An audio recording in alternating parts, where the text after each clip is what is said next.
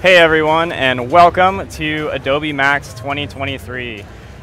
Thank you for joining us on the Adobe Live First Take series, taking your time. My name is Alex Hogue. I am a filmmaker based in Bend, Oregon, and we are talking motion design here with a Emmy award-winning motion designer, Kyle.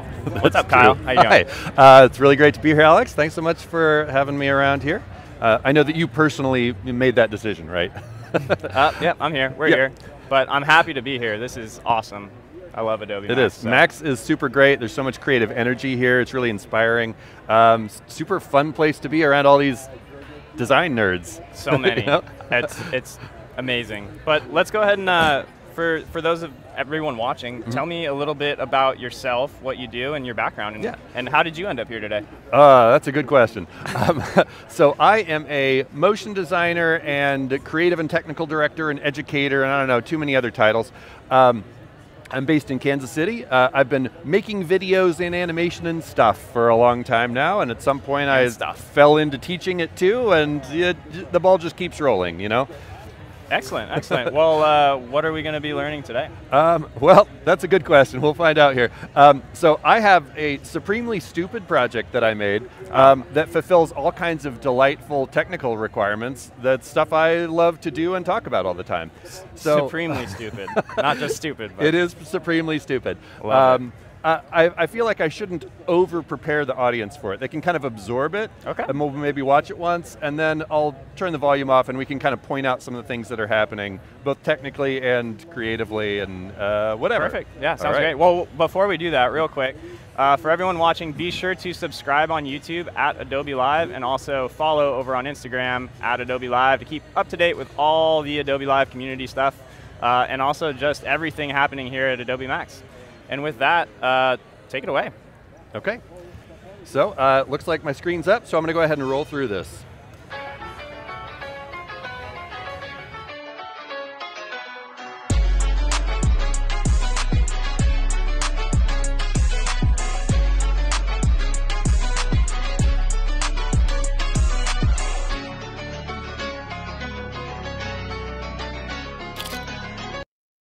Guaculous. Guaculous. Oh, yeah. So I'm going to go ahead and turn the volume down and just let this loop a couple times so we can kind of talk over it. So I've been playing around with some of the 3D model import that's in After Effects beta, which we might take a peek at today, and some of the roto brush capabilities, and obviously I've been animating designs for a long time, editing video for a long time, so this is just kind of a mix match of all that stuff. A mix mash, huh?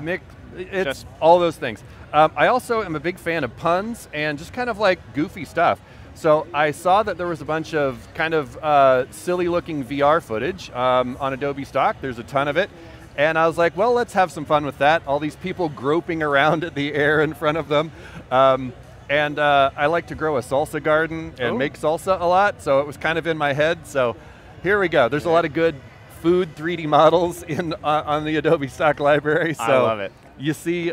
So everything in here is from Adobe. It's whether everything the footage, in here is from the Adobe graphics, stock. Yep. Except one shot, which is my own hand in my own garden. It's my little personal touch, a little cameo. This is your garden. A handio.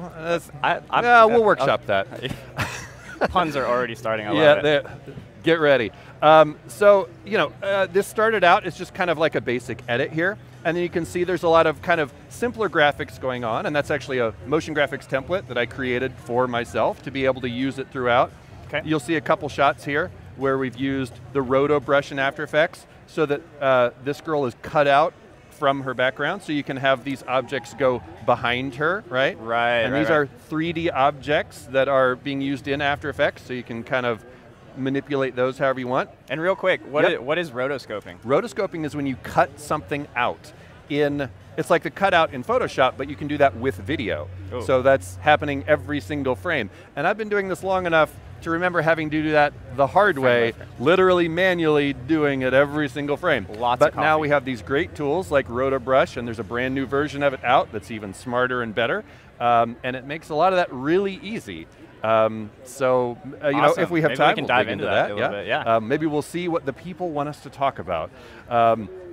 I love the mix here of the guac, the VR, the RotoBrush, just everything. It speaks to your personality already. Indeed. And then we have, you know, our animated product screen here that is based on, actually, I'll just pull it up real quick here. And how long did you spend on this entire project? I mean, obviously you've been doing this a long time, but okay. Maybe, yeah, maybe a little less than a day. So it's not overly complicated at all? Not terribly for me. Okay. And you know, if this were for a client or something, maybe I'd polish it a little bit more. Of course, yeah. It's a little, I didn't color correct it, for example. You know, there's some things in there that you could take it further, but this felt like enough. And what's going on in this graphic that we're so in this graphic right here, this is just kind of our end screen. I mostly designed it in Illustrator, but then I wanted to just bring it into After Effects, animate it simply. I think this is one of the things we can dig into today. Okay. But you'll see we have some 3D objects, that onion and pepper tomato. See, it's subtle, but see how they're spinning a little bit in here? Yep. Yep. Those are 3D objects in After Effects, in the beta. And then those letters are all animating on. This was actually, again, from Adobe stock. I just found this great typeface that somebody designed that seemed like very extra. Okay. And this whole concept seemed very extra, so I should probably use something that matches that visually, right? I love it. It feels on brand. There. Yeah. Yeah, so we got a lot of people here in the chat. Thanks everyone for joining. And if you do have questions as we're going through this, Kyle here is going to answer all of them. Every single one. That's a promise. Well, we got some here, but we'll come back to those here in a little bit. So let's go ahead and continue. I think what we wanted to start with was this little Guaculus logo animation, because that's pretty approachable here. So this was a little logo that I designed in Illustrator.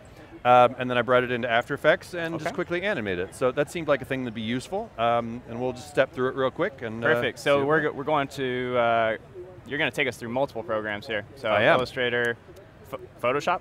This project touched a lot. I did a little Photoshop, but I don't have any of those designs with me. I designed some stuff in Illustrator.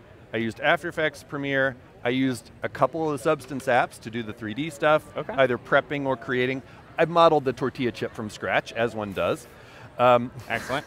And would you, actually, can you play through just that last little animation there so we can see what we're going to be doing here? Guaculus here? Yeah. There you go. And you know what? Just to give it to the people here, I think just to punctuate everything, I did add a little sound effect. There's a little crunch that punctuates that logo because, you know, you got to hear it too, really sell it, right? So just kind of quickly step through the animation, see what's happening there, and then we can kind of dive into some software and see what we did. So here is my Illustrator file, and you can see layer-wise, there's not a whole lot going on, it's just a few. You got this inner circle, this outer circle, and then the name. Yep. Okay? Trademarked? Yep. I will credit my 12-year-old. He actually kind of helped me like push some of the puns further. Okay. And I think I still came up with Guaculus, but like he got me there. Excellent. So thanks for that. Credit to the kids.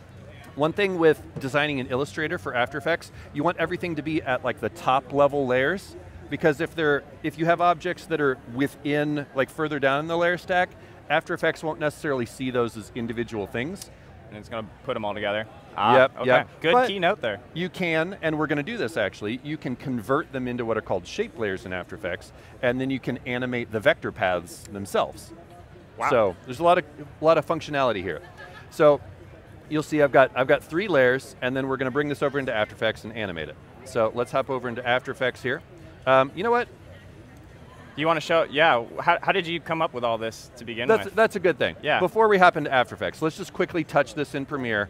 My poor laptop may not like all of these things while we're streaming. So. There's a lot going on, but I think it's important to see kind of how, I mean, you wouldn't start out just in After Effects. Absolutely. You know? It's going to take a long time, so you got to break it down a little bit, kind of give yourself like a little paper cut.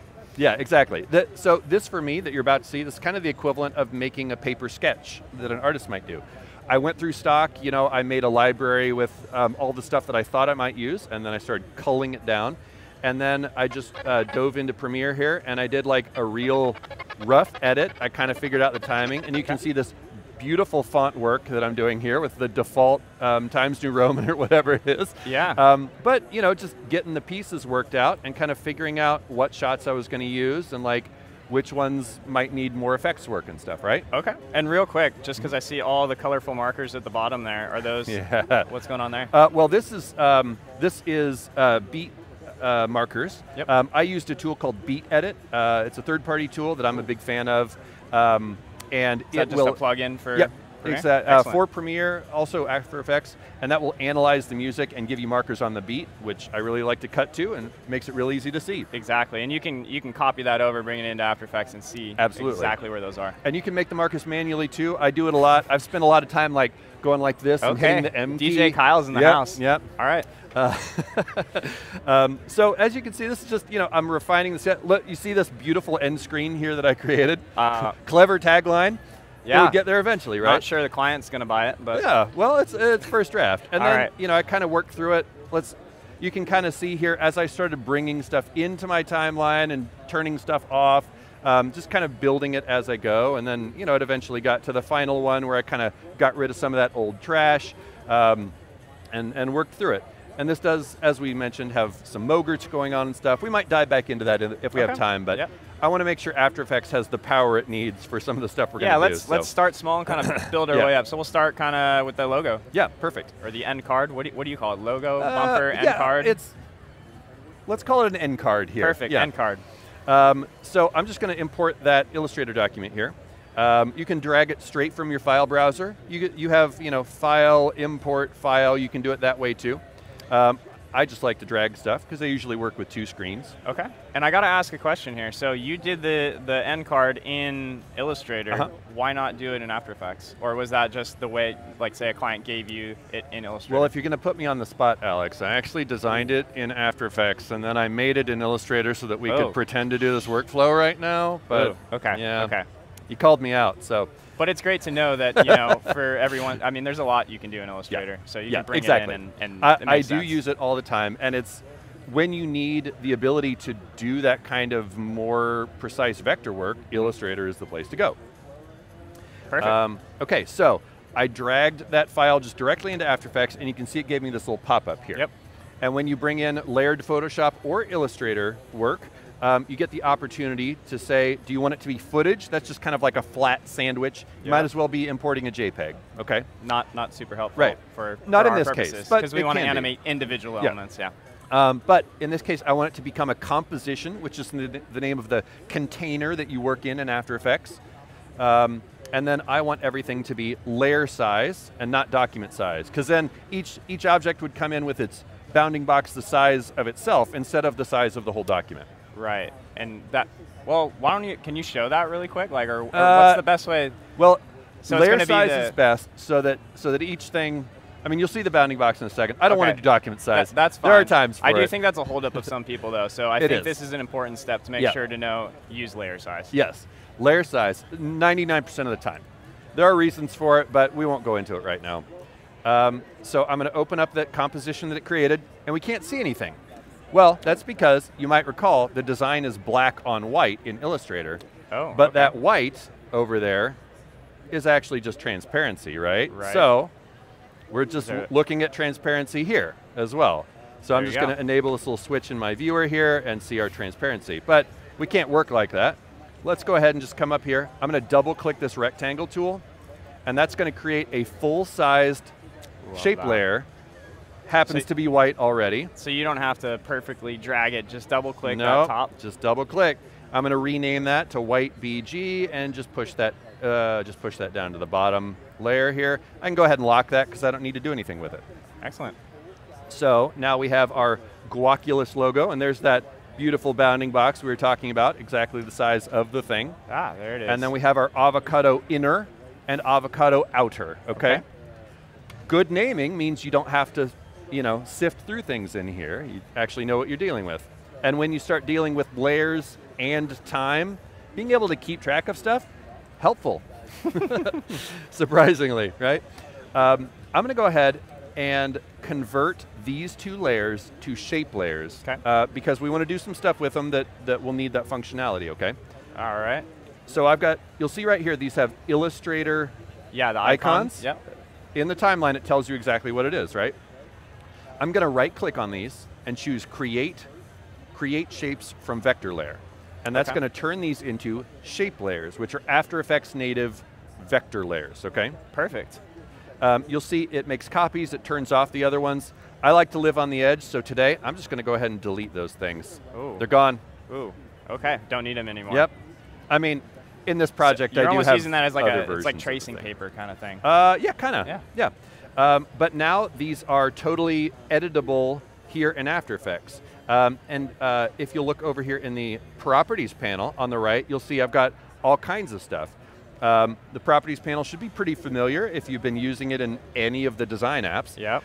And it's in After Effects now as of last year. I think it's a great way for designers to be a little more comfortable in here. A nice familiar thing for them to latch onto. And you don't have to go searching everywhere. You don't have each to go searching. Thing, so. If you have been working in After Effects, everything is still in the timeline. And when I'm talking about shape layers, I do mean everything. Ooh, but but we're going to use the Properties panel for a lot of this. So if you look over here, you've got things like the stroke color. So I could just click on that and make it a beautiful Adobe red if I wanted to. Okay. Right? I don't right now, but I can. Green feels nice and ripe. It does. Or I guess it would be a brown. So I'm going to open this up, and in this case, Blue one created is hot. this thing. So if you look in here, the guts of these get a little scary for some people, but just to explain what's happening, we have that path, and then in this case, we have a stroke, okay? Just like you would in Illustrator. I'm actually going to add a fill to this because it never had one before. And so now you can see we have a fill and a stroke. I actually want the stroke to be above the fill. So there you go, so you can see it a little bit. Layering works within these too. And that's not really the fill color I want, so I will come over to my Properties panel here, and I'm going to set that to white. So it looks the same, but now it gives me a thing that can cover up stuff behind it, okay? Okay. Sneaky, right? And this avocado inner, which I'm going to go ahead and rename. We don't need that outlines on there. I appreciate After Effects telling me that that's what it is, but you know. I'm going to go ahead, click on that color chip, and make this green. Just make it stand out a little bit better. Make it easier on the eyes, right? This is going to be the thing that kind of leads our animation, right? This is our hero. So I'm going to animate this, and then we'll do some of the other layers. So I might even just turn these off real quick. So just keep it simple. Declutter a bit. I like it. Approachable. So I'm going to open up my position property, which again you can see over here on the Properties panel, or you can see it here. I use the hotkey P to expose just that property. Perfect. And a little slightly position, advanced animator trick. I'm going to right click on that position and separate the dimensions, because I only need to move the Y. I only need to move it upwards. And this will give me a little more control when I want to finesse the animation in a minute.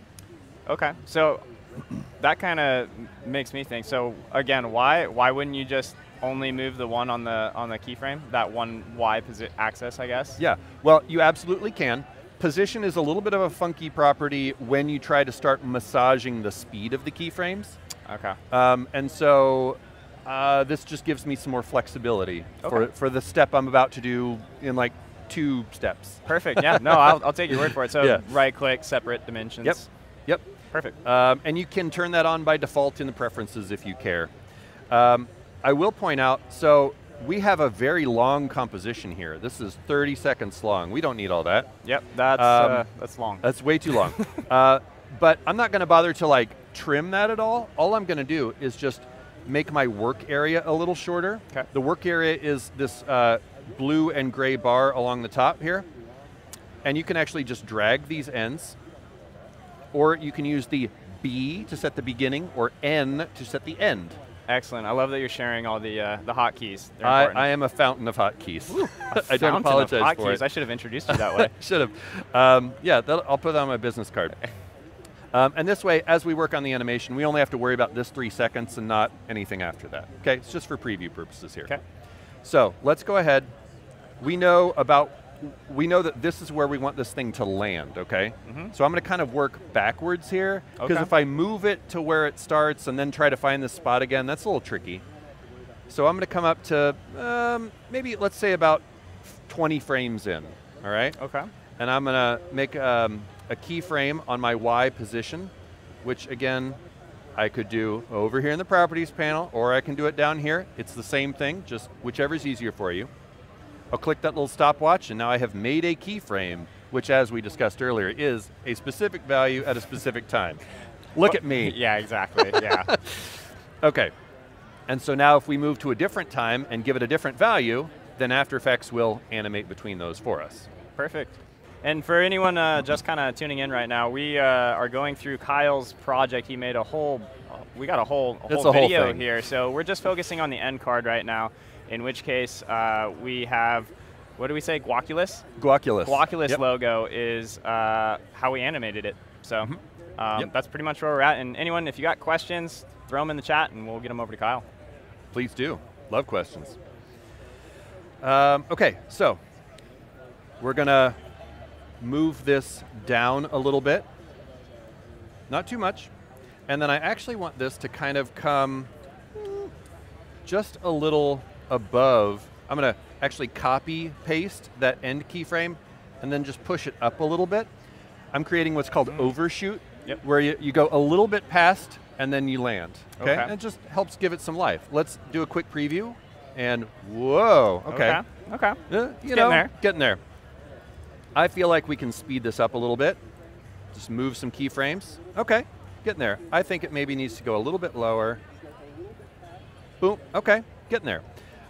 I'm gonna go ahead, and I talked about finessing these keyframes a little bit. Yep. Yeah, it looks a little jerky right now. Yeah. I'm gonna press the F9 key. You'll see my memory. Keyframes change to these little hourglass shapes, and these are easy eased now. And so even if I just preview this, you'll see it's a little smoother. Yep. A lot smoother, actually. Yeah. And if you are so inclined, I won't go too far into this right now. With this property selected, I can click this thing up here, which is called the graph editor, and now I get the ability to go in and just really fine-tune the speed of the way that these different values are being interpreted. And you can really dial that in, make something just really super bouncy or chunky or whatever you want it to be. Right, and that makes it a huge difference, especially when you're just starting out. That's like a key thing to know, just really brings it to the next level. Key frame thing to know. Ooh, there it is. There it is. Ladies and gentlemen, Kyle. So we know that we want this thing to scale a bit as it's coming on too, okay? Okay. Well, I know that. Now you know it too. This is the creative process, so we get to hear what's going on in the mind. Yeah. So I'm going to go ahead and enable an animation on scale as well, okay? And then we'll just kind of come back to the beginning of our timeline. I don't even want that down all the way, but maybe just a little bit here, okay? About 50%. I'll just kind of easy ease that keyframe as well. Let's see how that feels. Boom. It's got a nice little energy to it. Yep. Okay. Yeah. So now we need to have that the rest of the avocado going on, right? So what I want this to do is for this other piece to kind of follow it and then grow out from behind it. Mm-hmm. And this layer you just turned on, that's from the importation from Illustrator earlier. So but if anyone converted missed it at the converted to shape layers because we're going to do more stuff with it. But yes, that's that imported layer converted to After Effects shape layers. So what I'm going to do, I'm going to go ahead and flip this just so you have a little less confusing stuff to look at. And as we're going through this keyframe, we got a question from the chat. For the keyframe, why the overshoot? And I think we touched on, in the graph editor, I think we touched on that a little bit, just to kind of smooth things out and make it feel a little more natural, but what's your take on it? Let me show you. Okay, so these both have the easing. The first one is going to have overshoot, the second one won't. Come on. Number one. Overshoot, not. It's just, it's a little more playful, a little more energetic here. Mm-hmm. Yeah, my preview's being, there you go. See, the first one has that nice overshoot and then it lands, and this one's just kind of right there. So it's really just kind of that nice, subtle little touch to make it a little cleaner. Yeah, exactly. Excellent. Well, there you go. So I'm going to turn that avocado outer back on here, and I'm going to use what's called parenting to make it so that the outer follows the inner one wherever it goes. Okay. Any of that transform animation that I've done here, position, scale, if I'd added rotation, whatever, this other layer is going to become what's called a child and inherit all of those movements, okay? So it's kind of like a leash. Yeah, Yeah. it's a good way to think about it. And actually, there's a little curly Q thing right here called a pick whip, and that's the most fun way to apply this. So on this avocado outer layer, I'm going to click and drag the pick whip up to the inner, and then let's watch what happens. There we go. You see it follows along. Everything. So you didn't even have to do it to the other one. And so now I'm going to do some animation on this layer itself, but you see it's kind of inheriting some animation, and then we'll give it its own animation too. Cool. So I'm going to open this thing up, and this one I do need to do in the timeline. I'm going to do some animation on the path itself, okay? Let's make this a color that we can see a little bit better, this beautiful fuchsia here. And you can actually see the path itself. You can see all those little vertices. And it's almost a circle, but you know, it's got that elongated edge. Let's go ahead and see what happens if we animate this path property. And then we kind of come back to, I'm going to do it here and then probably move the keyframes. I want to be able to see what I'm doing, right? Okay. I'm going to see if I can edit this path to basically make it a little circle that just lives right inside this other circle. And remember earlier when I filled this one with white? Yeah. Now you see why. So I can hide all my little imperfections right behind it there. The magician reveals his secrets. So you'll see it's mostly a circle, and then I just need to kind of bring these other points in. And like, it doesn't need to be perfect. I just need to get it close enough that it doesn't stick out from behind that other one, right? Right. Let's bring that in just a little bit more. Yeah. This is just like working in Illustrator, but not quite as fine-tuned. Okay. Then I'll take this keyframe. I'm going to go ahead and drag that back to the beginning, so that kind of starts happening as this is coming up, okay? Let's maybe have that animation stop there. Easy ease that. And let's play it and see. Maybe we need to tinker. Maybe this is great. That seemed very fast. I think that's all right. Okay. Maybe scooch that over just a little bit. Boom. Okay. It's looking great already. Not bad. Yeah. I'm going to call that good for now. And then offset just a few frames. There we go. And then let's bring that text back on. And you know what? This is still just like, this might as well just be a triangle or something. After Effects doesn't really care. It's just an Illustrator layer. I'm not going to bother to make this live text because I don't need to right now. Perfect. So I think what I'll do, let's animate the position of this again. Kind of have this land sort of the same time as our logo. So we'll come to about that same keyframe. Enable position. I would probably split this up too, but let's see what happens if we don't. Just come back a few frames here. And let's have this one just a little higher on screen. You can drag it in the viewer if you like. This one's just going to pop into place here. I'm actually just going to trim this layer in a little bit so it doesn't exist until we want it to. Right, right. Same as any other program. It just doesn't come in until then. And I see Robert in the chat, Greg in the chat, Calix, Atkins Realm. Hey guys, just want to say hi. If you have any questions, throw them in the chat. Please do. Love the questions. Just do a little housekeeping here. Let's see how this feels. We probably need to tweak it a little bit. I think we need to kind of tighten that up. Maybe kind of match the way that other one drops.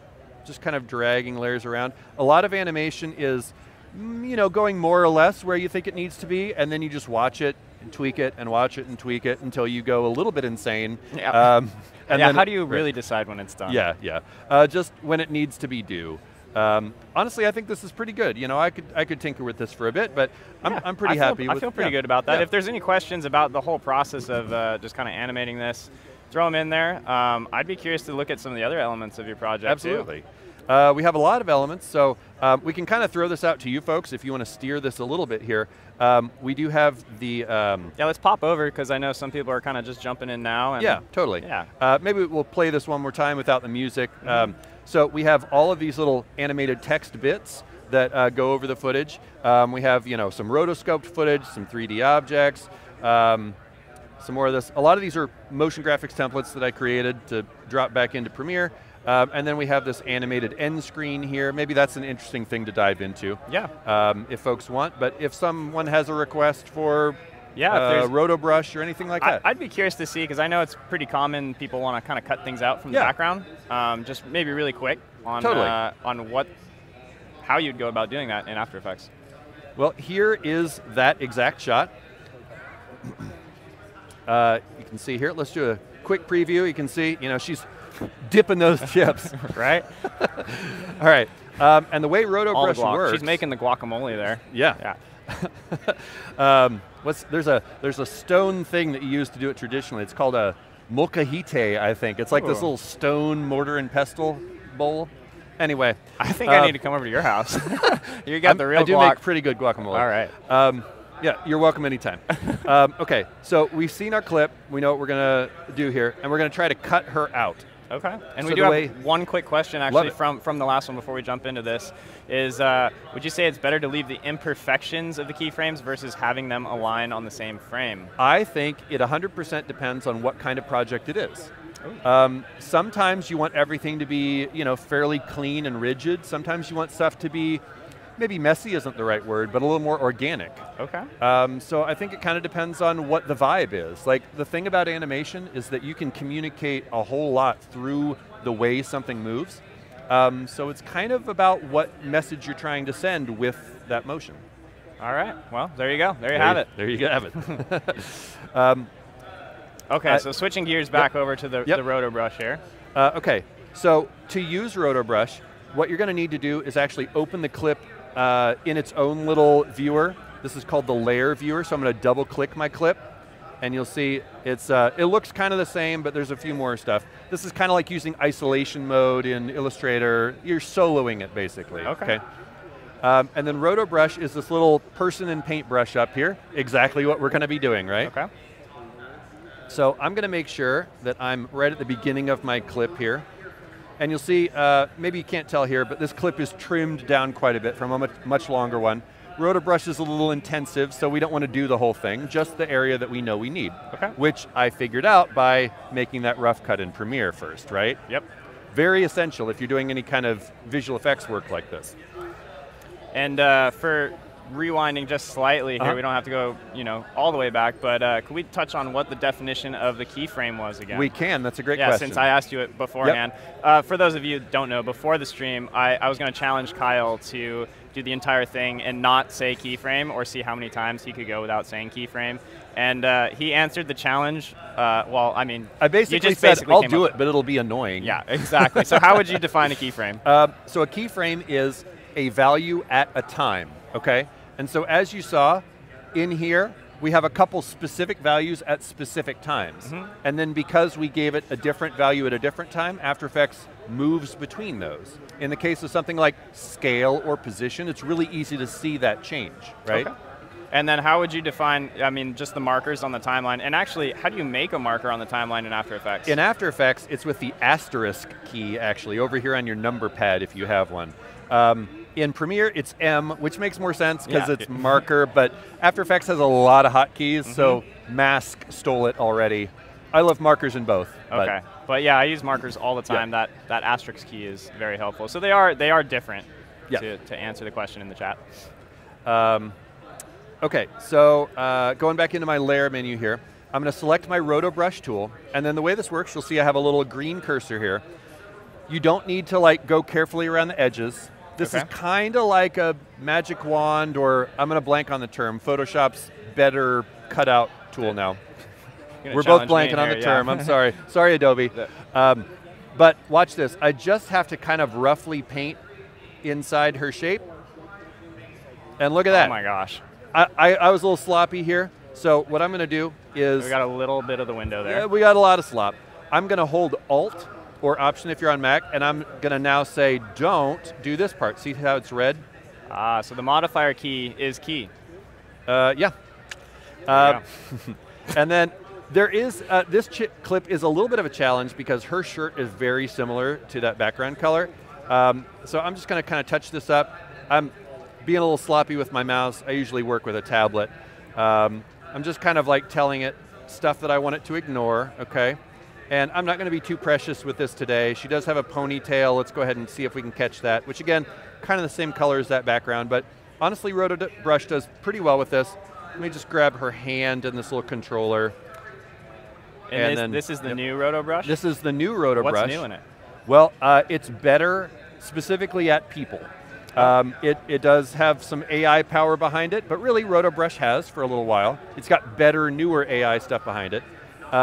If you're a person who likes to know these things, RotoBrush 3 is what just came out, and it is better. It's particularly good with humans and like limbs crossing each other and things like that. Excellent. So if you've had challenges with the old RotoBrush, use this one. It's also way faster. Yeah, faster and more quality. Yep. So makes your life a lot easier. Yep.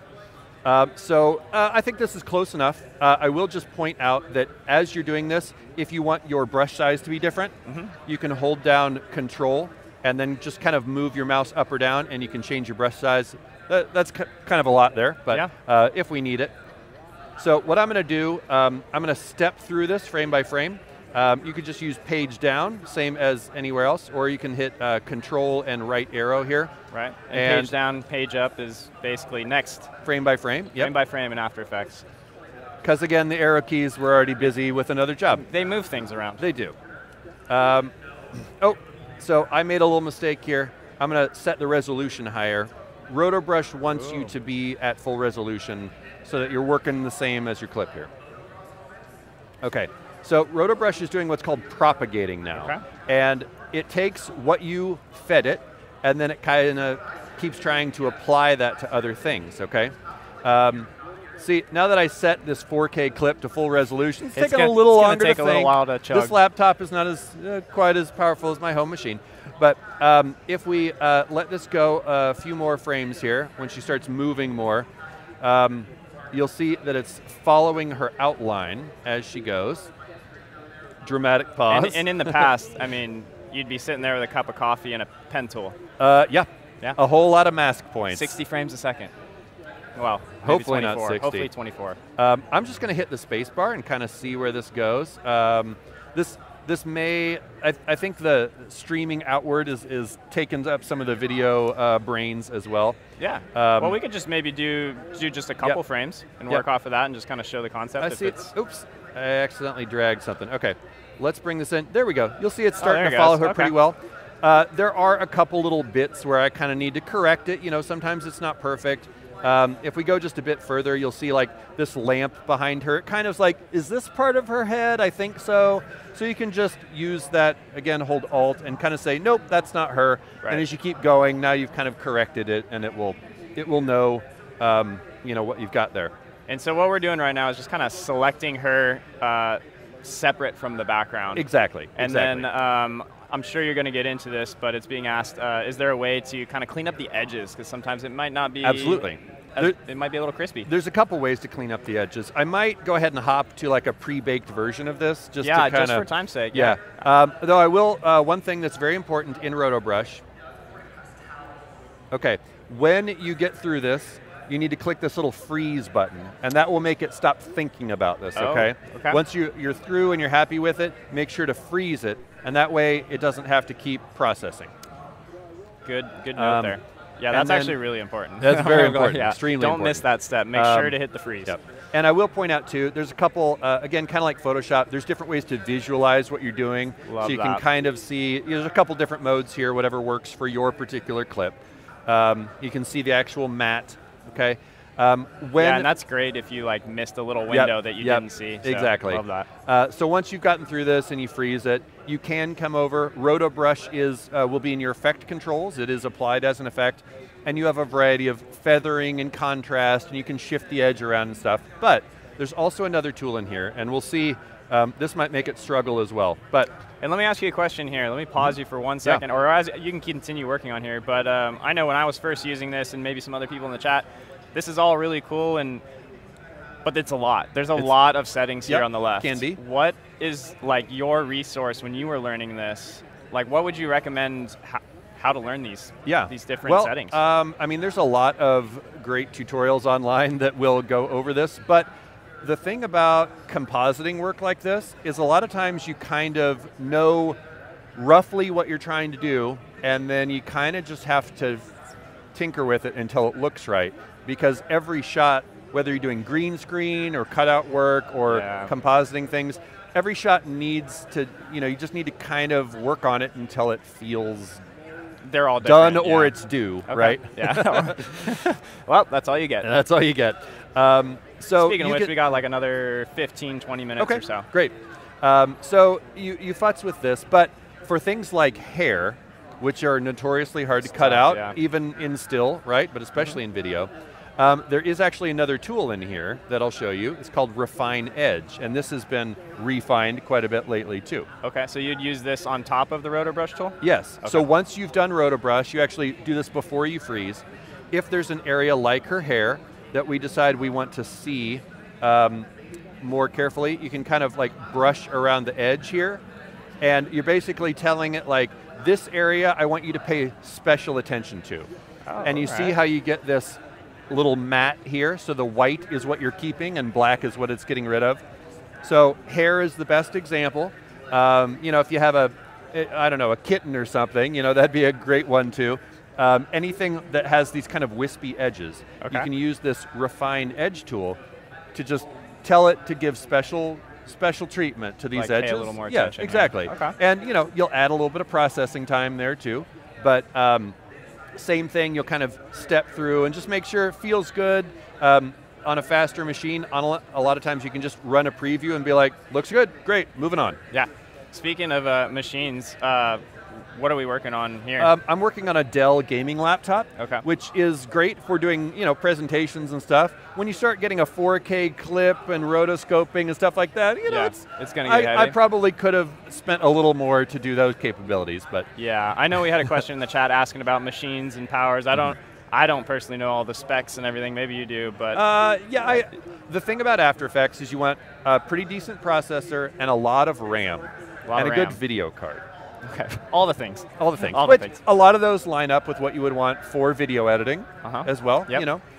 Anytime you're working with more professional video apps, like you probably don't want the onboard video card, for example. You want a dedicated video card. Right. So spend the money on the video card, the RAM. Yep.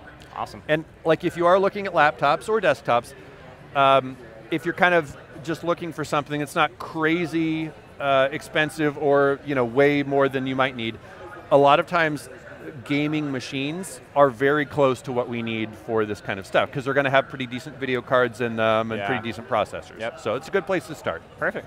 Yeah. Excellent. Great tip.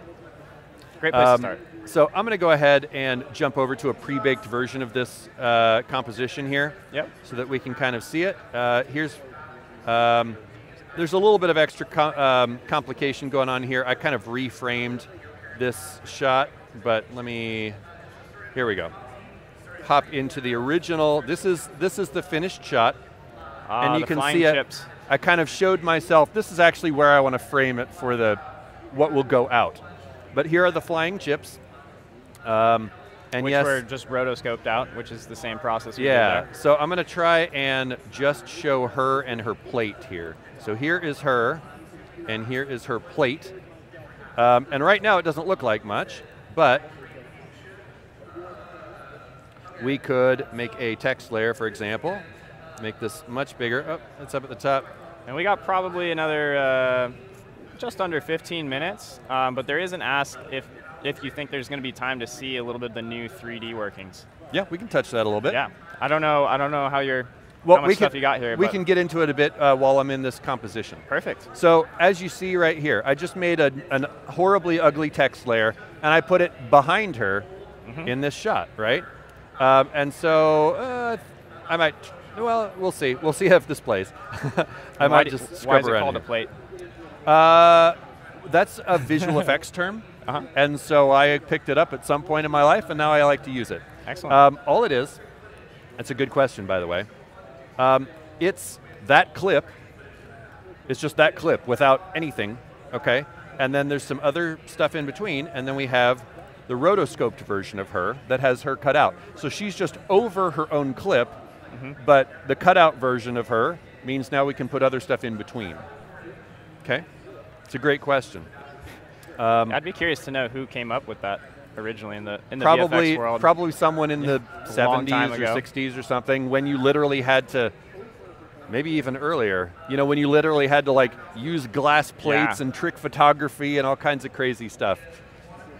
I don't know. You Fun can trivia Google fact. it If and anyone tell comes us. up, Yeah. let us know. Let us know if you can find the answer. Who termed the VFX term like clean plate? Yeah, clean plate exactly is what it is. That might be if you wanted to remove something from a shot.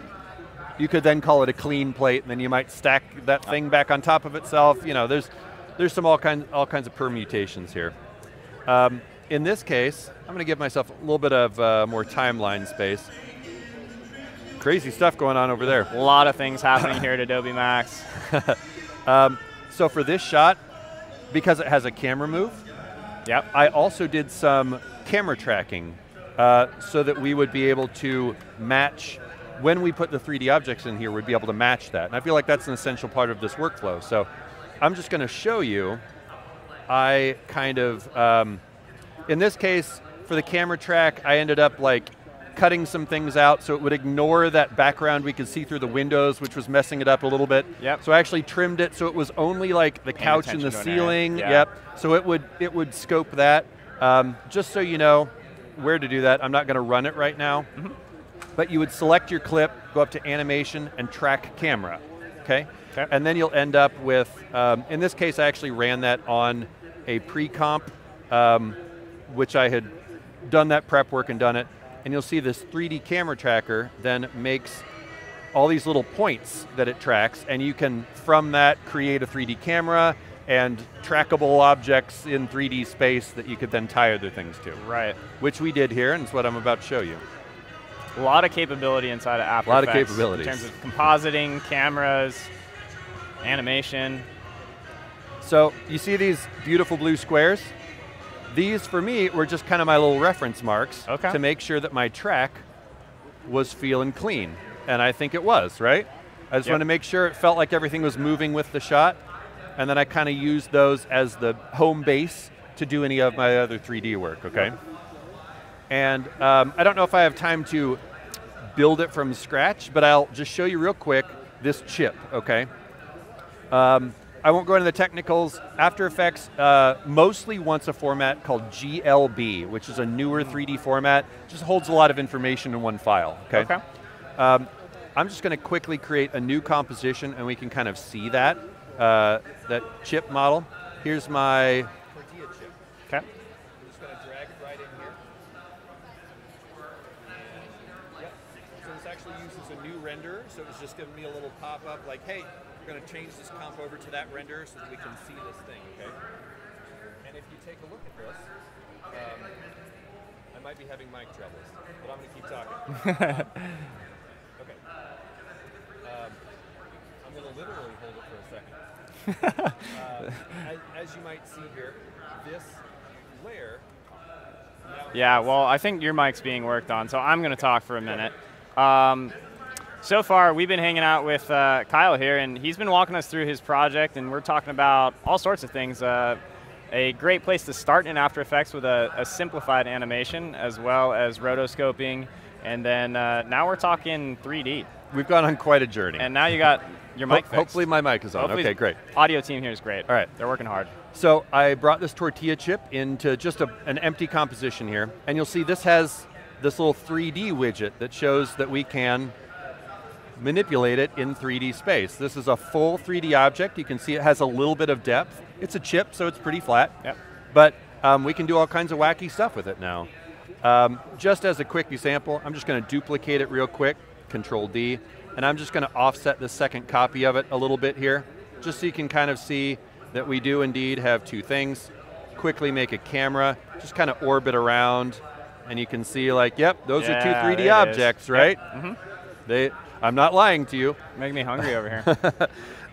And even, you know, if you're into this kind of stuff, hop into the beta. You can even start doing cool stuff like make environment lights. We'll see these can start casting shadows on one another. If I turn on cast shadows, the top chip, there you go, is going to cast a shadow. I've got my quality settings pretty low here, but you know, you can see it works. It's a thing. Yeah, it's looking great. So in this case, all I did, I'm going to explain it with my hands. I think it'd be a little easier than trying to show it. Can you mime it out? I will. The chips in this shot, there's one, it's called a null object in the center. Okay. It's just a layer that you make to parent other things to. You already saw me parent something earlier, right? Right. And sometimes you want a layer to do that, but you don't want to see that. Right. Okay? Yep. So that's what a null object is, which you can find under Layer, New, Null Object, or Control-Alt-Shift-Y. It's a claw hand hotkey there. So I created that thing, and then I made a couple of chips, and they're all sort of just this ring around that null. Right. And then that one null is a place I could kind of like rotate that in 3D space, and I'm just rotating that ring, okay? Perfect. Kind of like the rings of Saturn or something. Yeah. It's just all spinning on that one point. So that's all it is. I mean, in this instance, it's almost like having an invisible plate. I mean, yes, careful using the plate term, but it's sitting on a plate and it's just rotating the plate. Yeah, these chips are artfully arranged around the edges of the plate, right. And then you're spinning it oh so carefully. Which makes perfect sense with a VR content. It does. Maybe that's what she's doing here. We can one of the other clips of people. Can we get a GIF of this? Yeah. Do it, Internet. Yep. So if I go ahead and unsolo these layers, we'll go ahead and kind of get some of our chips back here after After Effects takes a second. And you'll see, if we go through this shot, it might be a little slow to preview here. It might be better in the actual export. But yeah. These chips are just rotating around her in a ring, and then each chip has a little bit of its own rotation just to kind of like give it some more life. Yep. And prove like, yep, they're 3D objects because I can pretty clearly see it. and we do actually have to wrap up here in just a few minutes, but any final questions, please send them in, and we do have one here. Are the chips imported in 3D? And I believe the answer to that is yes. So those chips actually were pulled from Adobe stock and then brought in. It's basically a drag and drop scenario here. So any other questions, feel free to send them this way. We've been hanging out with Kyle, and we've been working all through his project, which has taken us from some basic animation to, gosh, we did all kinds of stuff. Basic animation, the new Roto Brush 3. Mm-hmm. We brought in some 3D chips. Yep. And yeah, what else we got? What did I miss? Well, so I will make one small correction. Though it's completely unneeded. So I have another composition here. We saw, I should just show it on the render. We have that shot at the beginning here where he puts on the goggles and he dives into the world of virtual salsa, right? So these are all just from Adobe stock. Right. The chip, as a matter of fact, I modeled from scratch, which was probably completely unnecessary. There was my, yeah. But I mean, it's really just a triangle, and I kind of like did a little stuff on it. Okay. Right?